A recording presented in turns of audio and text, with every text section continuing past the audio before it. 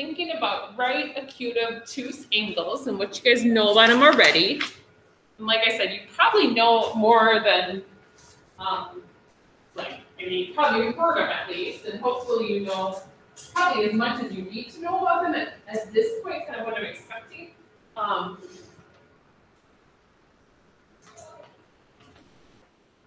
So kind of just for whatever reason, those are words that we just tend to remember. Like, I mean, even as you get a little bit older and not using these all the time. These aren't something that come up in everyday life very often. All right, so any volunteers, any of them that you want to find for us? Right, acute or obtuse? I know a bunch of you guys had good stuff written down, so what do you got? Okay, this is what you've written down for 20 years. Yeah, so acute would be smaller than 90 degrees or less than 90 degrees. It's fine.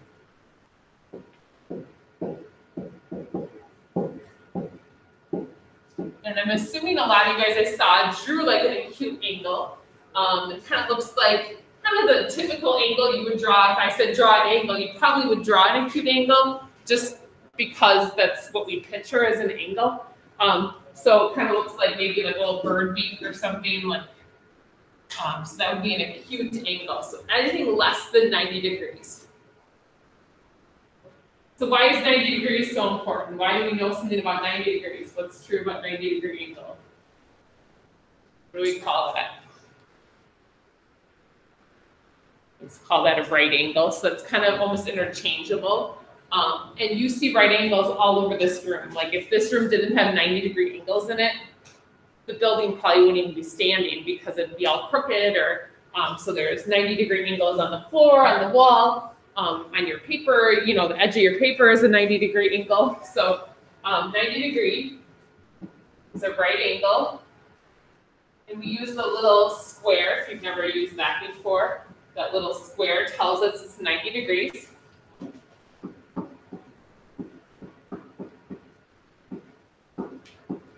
And it needs to be exactly 90 degrees. If you've ever tried to, if someone tried to put these tiles on the floor and these weren't exactly 90-degree angles, the tiles would look pretty wonky and maybe it wouldn't even fit together. There'd be like lots of gaps. So it's a big deal for it to be a perfect 90-degree angle. So exactly 90 degrees. And then hopefully cross-elimination obtuse would be more than 90 degrees. So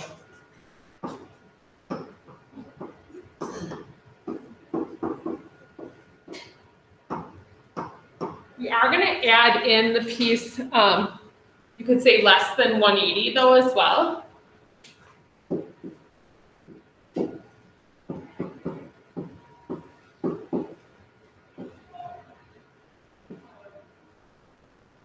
So an obtuse angle.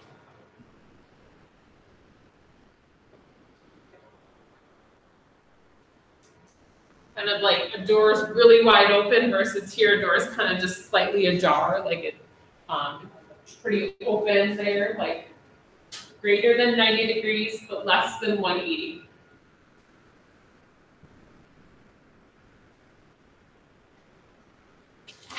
And we're going to talk about that 180 here in a second. So these are words we're going to use a lot, and like I said, you guys are probably really comfortable with it. But we're going to get more in depth with it, and we're going to use some algebra along with it. So sometimes that makes things a little more confusing. So just remembering kind of what you guys already knew going into this. So we're going to talk about measuring and naming angles today. Again, when we're measuring angles though today, we're not going to grab a protractor and measure them like the actual angle measure. What we're going to be doing is finding the measure using algebra. So just know that if you're grabbing a protractor to do your homework tonight, probably doing something wrong. I don't think I have any that you have to actually measure in our homework, or you shouldn't have to. So I think they use this vocab word in one of our homework questions, and some of you guys might have figured it out. Opposite rays are basically two rays that go completely opposite one another. They start at the same point, and then they go completely in the opposite direction. This is also called a straight angle.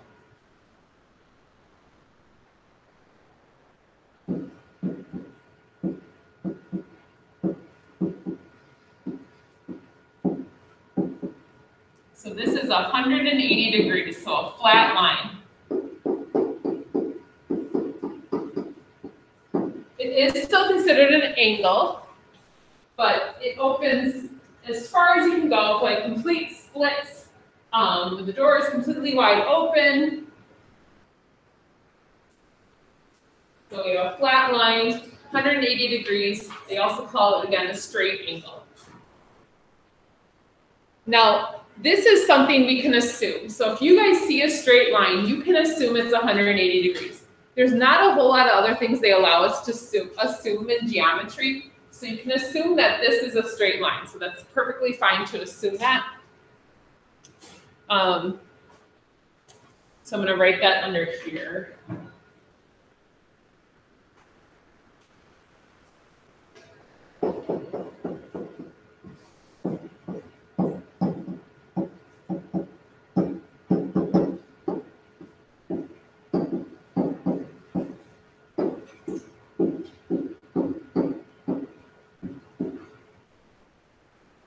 So if it looks like I'm trying to draw a straight line, you can assume it's a straight line.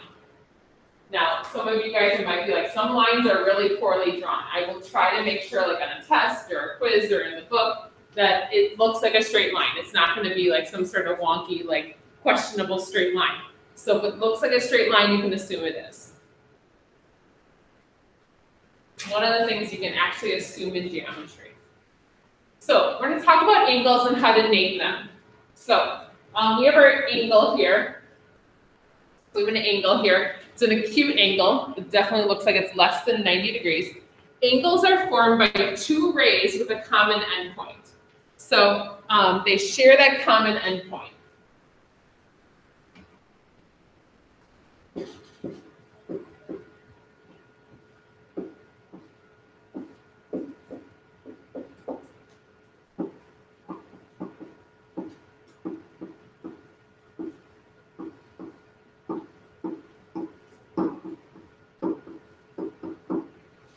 Angles are formed by two rays with a common endpoint.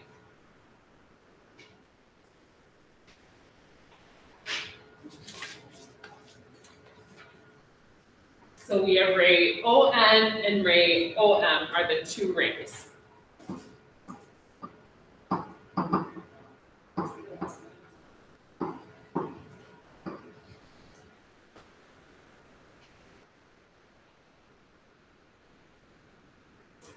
Now that common endpoint in an angle has a specific name. We call it the vertex. So this O is going to be our vertex. It's that common endpoint, kind of our center of our angle. It'll be like where the hinge on the door is.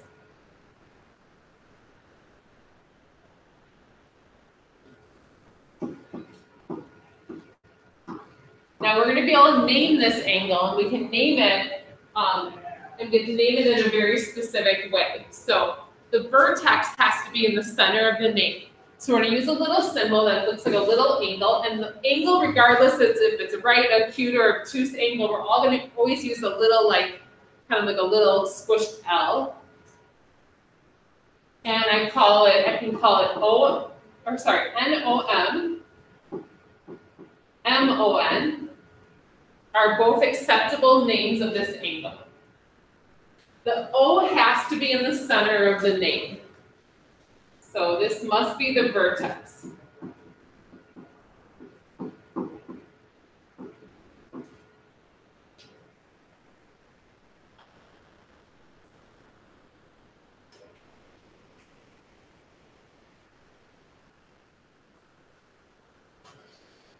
Now, there's some people in the world who are so famous, you can say their first name and you know exactly who they're talking about.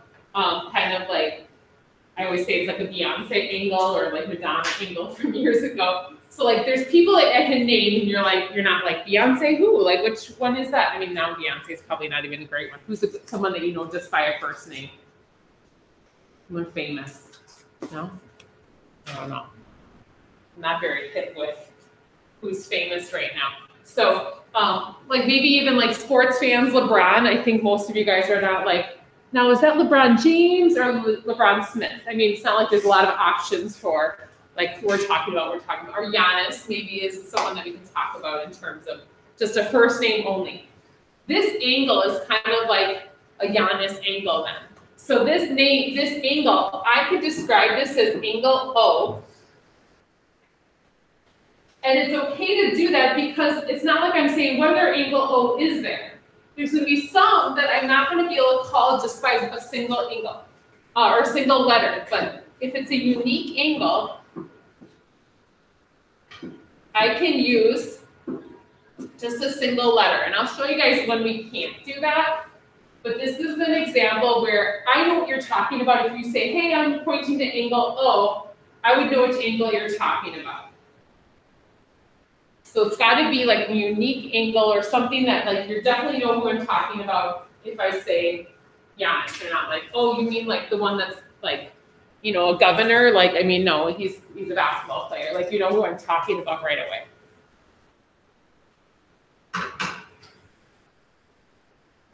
All right, so look at this drawing here. So the drawing you see here, I'm going to talk about what it means to be inside of an angle and outside of an angle. So can someone name the angle they see here? What angle? How do we name that angle? So I wanted to name this angle that's drawn in this picture, the one that in mine looks like red. Go ahead, Peyton.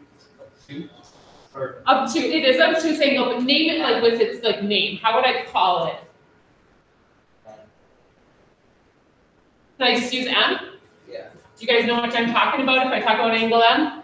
You should be able to, right? There's not a bunch of angle M's up there. So yeah, angle M would be acceptable. Does someone have a longer name, like a more like formal name?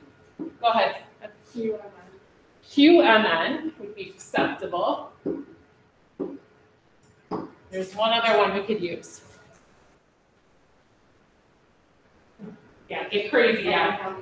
Yeah, so we can switch that order. I know, so wild. And Q, all of those are acceptable names for this angle. The M has to be in the middle or by itself here.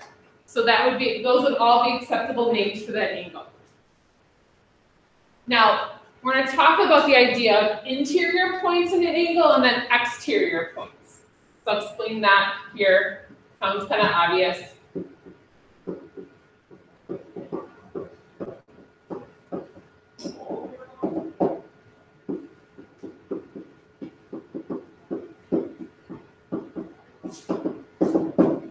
So just like it sounds like, if I open, like if it's inside the angle, it's considered an interior point. If it's outside that angle, it's an exterior point. So that's a vocab word they use.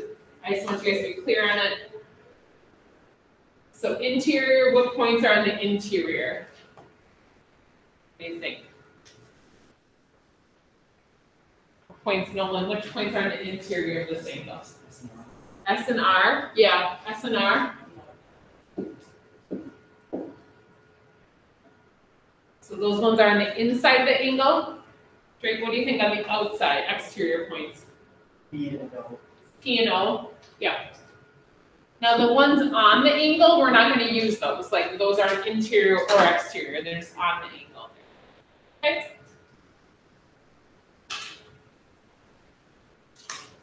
So the way we measure an angle is in degrees. So when you guys have used like I think my 8th grader, I think I had to buy him a protractor this year. It's like a little half circle thing that you can measure angles with. The measurement on there are always in degrees. And degrees get used all over the place. You can actually see degrees if you're driving up a mountain. They'll talk about the angle of elevation.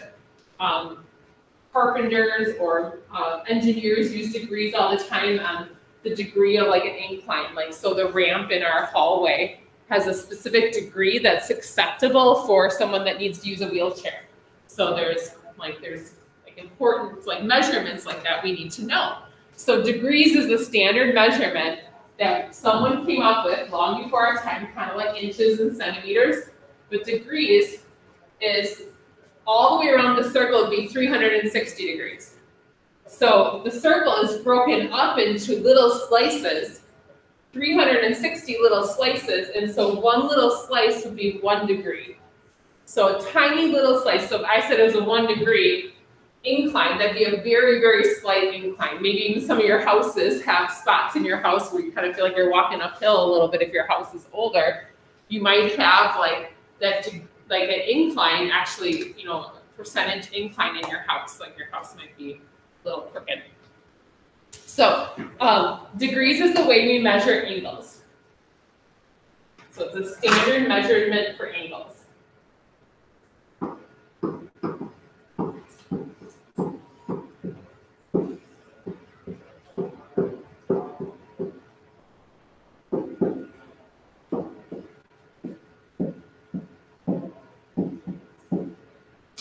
Now there are other ways to measure angles. We're going to use degrees right now. When you get into trigonometry, you use other measurements for angles. This is kind of our standard measurement. And I think this one's used pretty widely. They use some other different measurements when they're performing more complex calculations. So like an engineer might use a different type of measurement. So we'll do a few examples, and then like I said, we'll give you guys a little break. We're probably not going to go outside today. It's looking pretty gloomy out there. We'll probably stay in and maybe just use whiteboards or something to try and just give you a break from notes for a little bit.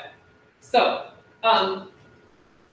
so in this drawing, it said, given that KLM is a straight angle. Well, first of all, they wouldn't even have to tell us that. Again, if this looks like a straight line, we can assume it is. So KLM to me looks like a straight line, we can assume that. Really wouldn't have had to say that. It says find the measure of KLM. Now, why are they using 3 letters for the angle and not just calling this angle L? Why don't they just call it angle L? There's 2 angles, or maybe even 3 there. So that would be like an instance where, actually before, I could have used this example. I don't think we have any multiple names. Before in this room, there was 2 Brooks in here when the 8th graders were here, right? I think there was. So if there was, if there's 2 of the same name, I can't say, hey, like, hey, Jim, like, and like all the Jims in the room turn around. So this is the same idea here, is that there's different angles depending on the name. They want me to find the measure of KLM. So KLM is this angle. See how I figured that out? I went K to L to M. So they want to know this angle. They tell us that we have a straight angle here. But rather than measuring this, they give me some measurements. They tell me that the one angle is 3x minus 7 degrees, and the other one is 8x plus 3 degrees. But they don't tell me something that I can assume. What do I know about these angles together? Yeah, go ahead. They add up to 180. Remember, we said a straight line is going to be 180 degrees. So this, all the way over, is going to be 180 degrees. So I know that those 2 angles together should add to 180 degrees. So what I'm able to do with that is write an algebraic equation that will show me that these 2 together better add to 180 degrees. And you're saying, well, no, I just want to find that little angle, but we'll be able to. If we find x, we're going to be able to figure out that little angle then in a minute here. So we're going to use this information that we can add these 2 together. So 3x minus 7 plus 8x plus 3. Those 2 angles together should add to 180. So straight angles we can assume. So I can assume that's 180. And then again, this becomes an algebra expression that is equation that's pretty doable for us to solve as long as we're okay with solving equations, which I gather that most of you guys are there. We're just getting some rust off your memory with that. So this is 11x. That'll be a negative 4 when we put those together, because we're on the same side of the equal sign right now.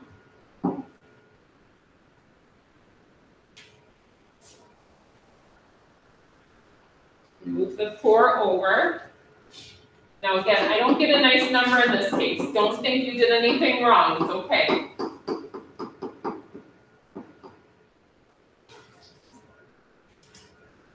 lot of times things aren't exact whole number answers, and that's perfectly fine.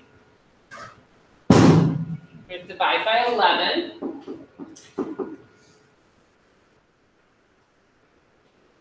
So I find out that x is, whatever 184 divided by 11 is. You guys get. Again, guys, have calculators out. You guys should be doing this too.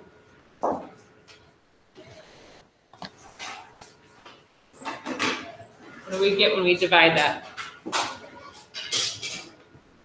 We're dying to do long division, you know. Of course, that'd be fine, but what you guys get? Start bringing your calculator to get.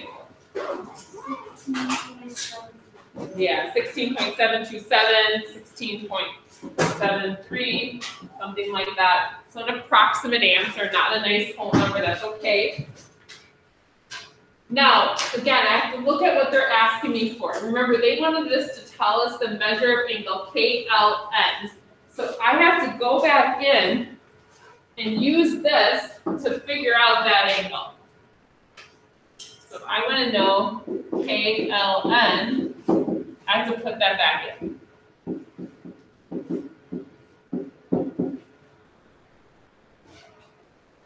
So 3 times 16.73, and then subtract 7 from it, I get like 43.2, I think, ish. It's 43.19. So let's go, yeah, 43.2. So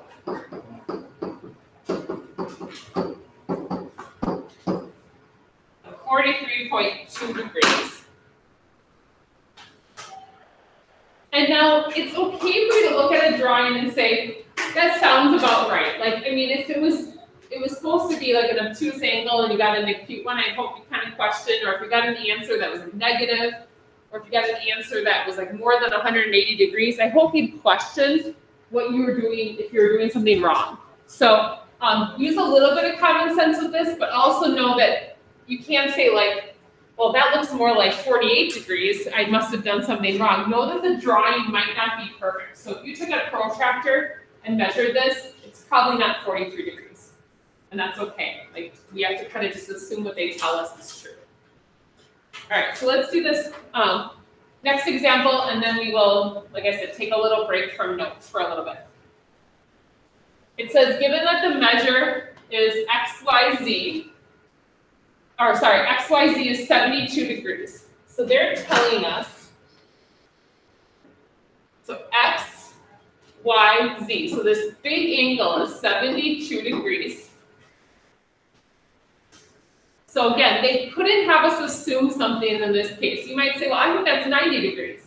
You can't assume 90 degrees. You can't assume 80 degrees. You can't assume anything other than 180. They want us to find the measure of XYW, which is this one. So see if you guys can set this one up. So really similarly, it's just this time they know it equals 72 rather than 180.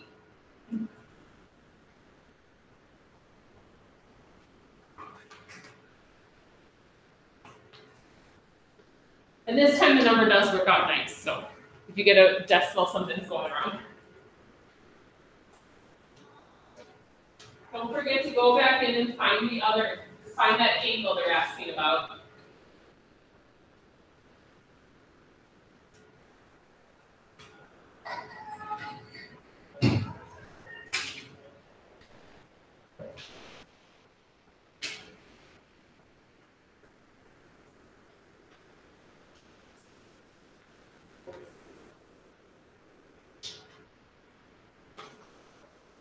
I start setting it up on the board so you have to combine like terms.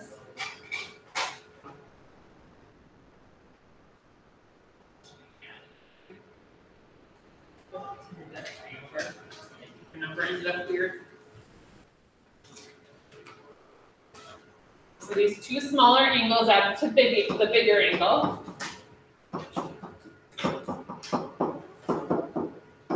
If you didn't get that already, you should have been able to set up an equation. Adding them together should equal 72. Now remember, when we're on the left side of the equal sign, we can just combine them the way they are. So you don't have to like undo them. So 2x and 3x is going to be 5x. Negative 9 and 6 is going to be a negative 3. And at this point now is when I start undoing things. So now I start doing the opposite of what I see. So this is a minus 3, so I'm going to add 3. 72 and 3 is going to be 75. And I'm going to divide by 5 to get x is, what is that? 15. And again, once I know what x is, I have to go back and find the angle they're looking for. And they asked for x, y, w. So that's this one. So 3 times 15 plus 6. 45 plus 6. So we get 51 degrees for that angle. And again, if you measured it, I don't know that it would be 51 degrees. Again, that's not what we're doing here. We're not actually measuring it. We're doing the algebra to get to that answer. Okay? So, I want you guys to grab whiteboards, but not all at the same time. So let me kind of separate them out.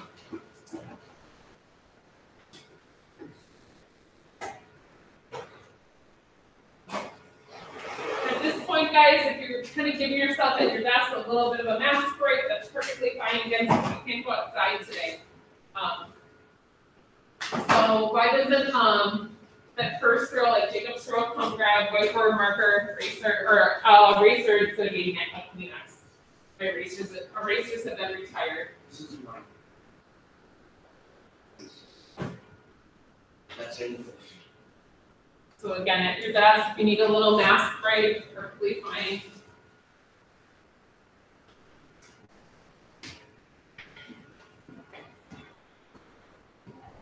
Then go ahead, Luke's row.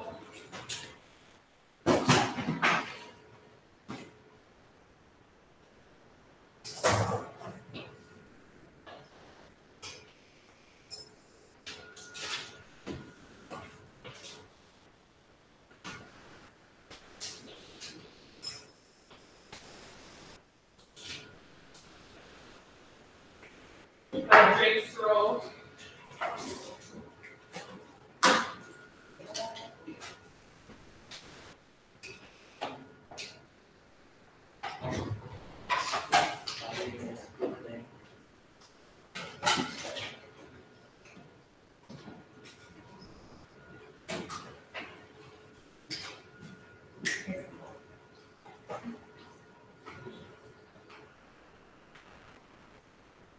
Dawson's row, if you guys want to go back and grab it.